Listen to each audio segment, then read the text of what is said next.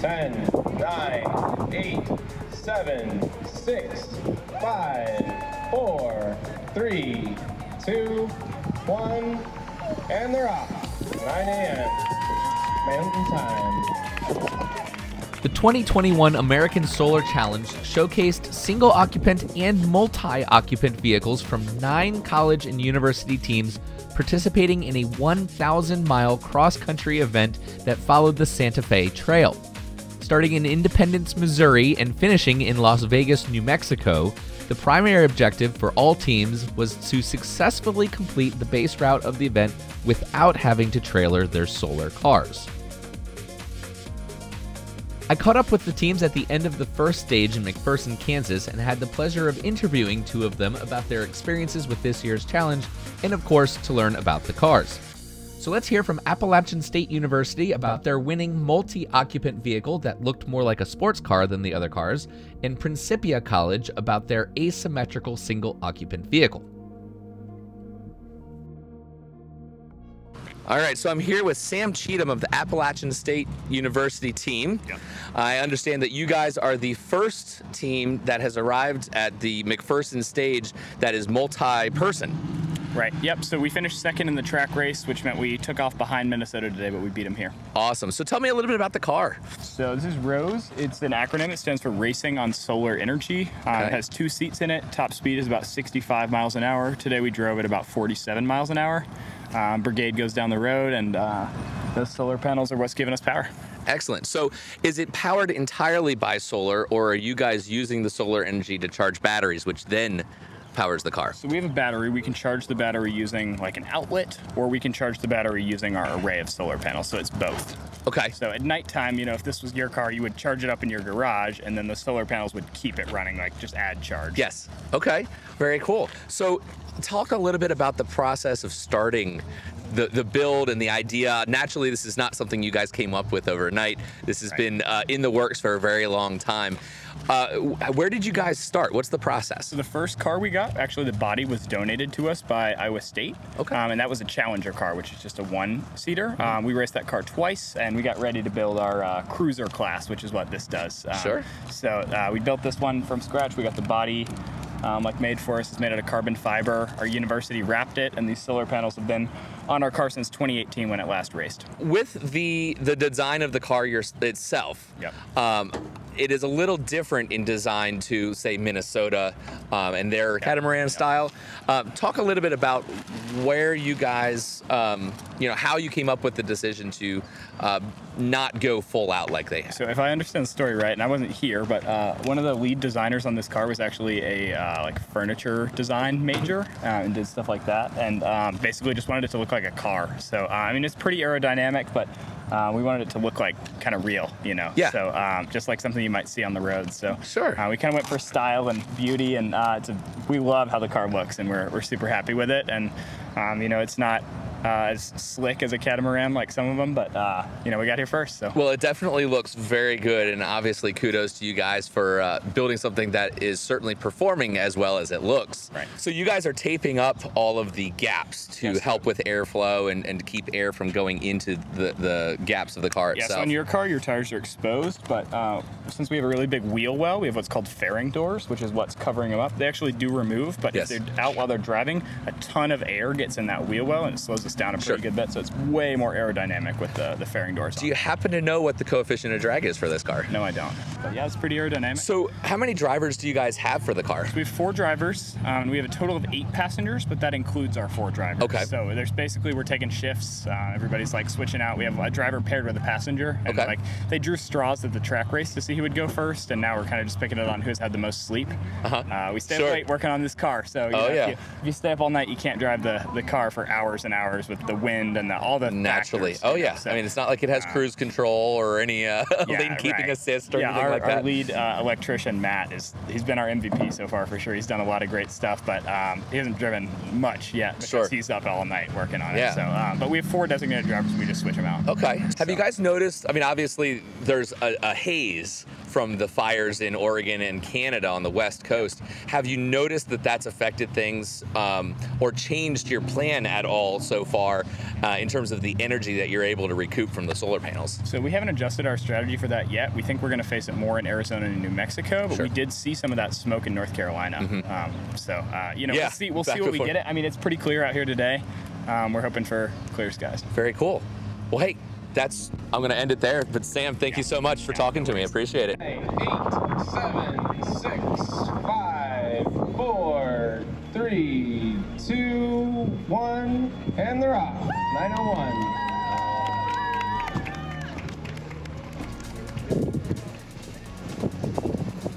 I'm here with Robbie and Billy of Principia College in Elsa, Illinois. You guys have, as I understand it, one of the fastest cars so far. I mean, obviously, you know, this is just the beginning of the early stages here in McPherson. Billy, can you start by telling a little bit about the story of the car and how you guys really have progressed to get to this point? Well, that's an interesting story. We've been around since 92 or 93, so this is the 11th iteration of the vehicle. And it's gone through a number of iterations, primarily driven by rule changes from the race organizers, along with a couple other things. I was able to be in on the manufacturing build of RAW 10, the previous vehicle, and now I've been able to go through the design and manufacture stages of RAW 11. This particular vehicle is different from our previous ones in that we kind of skipped a year because of the interesting national situation which everyone ran into. Yes. So we had to outsource a lot of our work because we didn't have access to our shop in the same way that we would normally. What we typically do is we purchase the larger components and assemble them in-house. This particular year we had to outsource our manufacture for the body itself. But just about everything else on there, we have had a pretty significant hand in building. We get a raw carbon fiber shell, and we trim that, fit that, attach it to the frame. We work with a welder over in Fenton, Missouri, who does some amazing welding on chromoly, and that's taken about a year and a half, with a portion of that being a bit of a hiatus because no one could do anything. And I think that's honestly been one of the biggest challenges for this, is that we had a massive stretch where we couldn't touch the car, we couldn't touch the shop, and we were just focused on some portion of remote work. We were originally planning on building this car for the 2020 American Solar Challenge race, which would have been from more or less Independence to Boise, Idaho. But we are now racing on the Santa Fe Trail with this vehicle, and it's reasonably similar to our 10th car in that it is still the catamaran four-wheeled style, so it's an asymmetrical design, which presents a couple design issues here and there which we've been able to overcome. We've been able to reuse some of the parts, but a good portion of it is almost completely remanufactured on donated funds. Sure. Sure. So I understand that you guys are considered to be the underdogs. So if you could speak to that, I mean, how much of what he has said is not something that you would say is affecting other teams? Well, the biggest thing was just our time stretch. New cars aren't built every year. They're expensive machines, and they take a long time to manufacture, design, all of the bits. And so really, it was just coincidence that all of this came together at this time. And really what got us in the most trouble was the position that we were at when the pandemic hit, and when we got to go back. And Sure. so one of our advisors really said it best. He said we were doing 2 to 3 years of work in the past 3 months. So we actually showed up just before this event. So this is the first day of our road race Yes. in American Solar Challenge. We were over at Heartland Motorsports Park in Topeka, Kansas.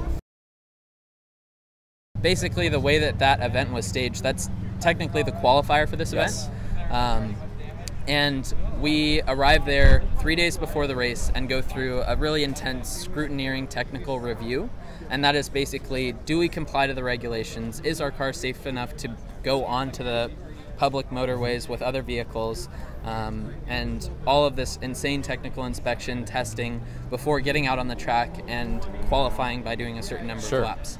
So to meet all of those safety regulations, I mean, that really, in many ways, can be somewhat of the most challenging aspect, at least before you're on the road.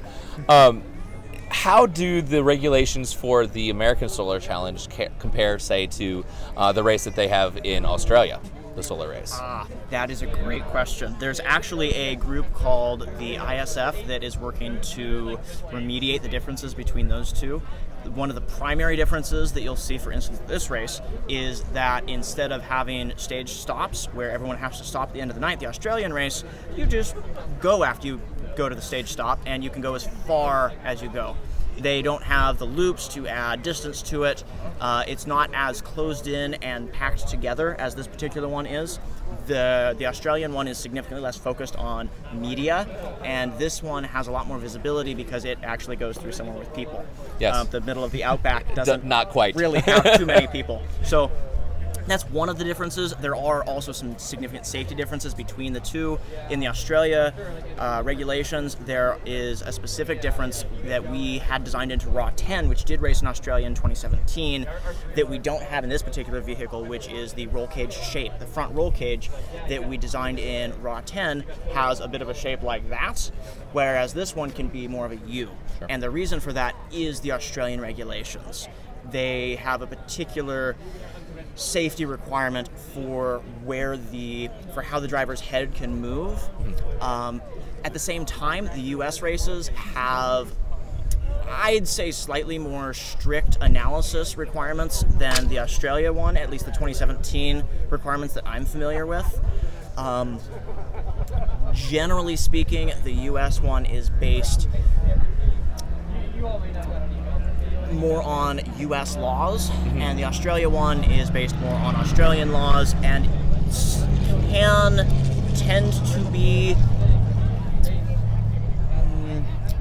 a little different in how they approach safety. Sure. Now, from what I've heard, all of the solar cars that are competing for the ASC this year are, in terms of regulations, would be able to compete in Australia, but not necessarily the other way around, that the Australian cars, some of them might not meet the regulations, the safety requirements for the race here. That sounds reasonably accurate. I'm afraid I'm not familiar with Sure, the most recent that's fine. Australian regulations to say much more than that. Sure. Okay. Okay. So, in terms of the car that you guys are running right now, behind us, you have the canopy facing the sun. How much of a charge? Like, I'm assuming that you've got a battery pack that gets charged. How much of a charge can you expect to get from sitting here for an hour or two? Well, the race regulations intend the solar array to be around about 1 kilowatt. So most teams here that you'll see are using silicon cells. Okay. Once you get into the World Solar Challenge and some of the others, or teams that have a lot more money to spend, you'll see gallium cells, which they cut down the size of the array. So ours is a 4 square meter array. The gallium will go down to 3, or sometimes a little over 2.5, depending on the type they're using. So with all of that is intended to ensure that there's a reasonably even playing field there between the amount of charge that a team can get. So most of the teams here will average around 1 kilowatt on their array, but that does depend on how well they've installed it, who their encapsulator is, and a number of other technical factors within that. Sure, to be able to be efficiently capture that energy. Exactly. In addition to the weather. Of course. Tonight it's a bit hazy, so. And that's actually something that I would imagine is going to affect naturally all of the teams as you get out to New Mexico, where there's some fires going in Oregon and Canada.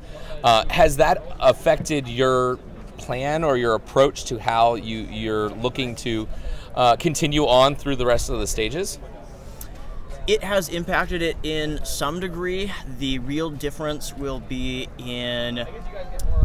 dependent on whether there are other weather factors which add on top of that. If we have reasonably clear skies otherwise, we will get a drop in the efficiency of the cells because of that. We might, if I were to estimate, it would be not minimal, but probably not more than 1/10 of a reduction. At least that's our hope. Sure. We'll have to see after we get the numbers back from charging tonight, though. Okay. So naturally, being in the EV world, I talk to a lot of members of the public that just aren't familiar with solar technology and how that relates to vehicles, and everybody's always asking, well, why can't we just cover passenger cars with solar panels and then just run off of that?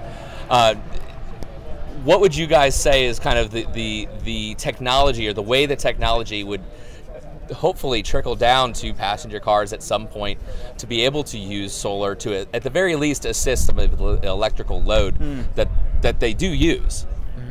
Well, I mean, I think we're kind of seeing a great example of that right now. Right now is an amazing time to be interested in electric vehicles, with so many new competitors coming out with amazing vehicles that are developed each and on their own.